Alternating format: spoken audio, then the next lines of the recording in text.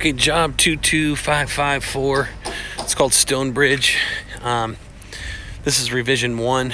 I'm at the back of the property and I'm looking out at the very front of the property. So on this revision 1, if you come all the way back to the property and get to the very end, there's an asphalt patch that needs to go in. A little bit of saw cutting involved. All right, and we need to do 4 inches of asphalt.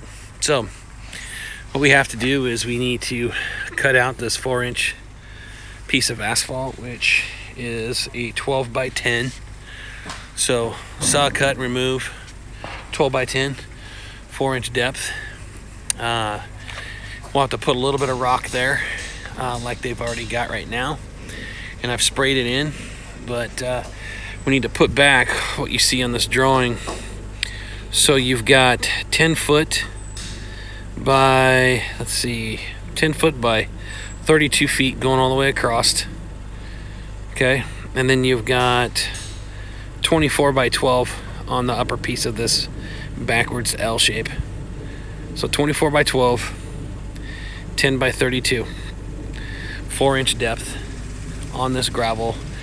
Tie into the concrete that's just been poured, and flow of the flow is going to go this direction, I believe, and then it goes down the line to the catch basin. So flow is this direction and this direction. Okay, this needs to be done here pretty quick. He's hoping we could get out here in the next couple weeks maybe.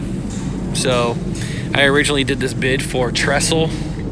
Lori, she's an existing contact of mine. She worked for a different company, and then apparently she jumped over to Trestle.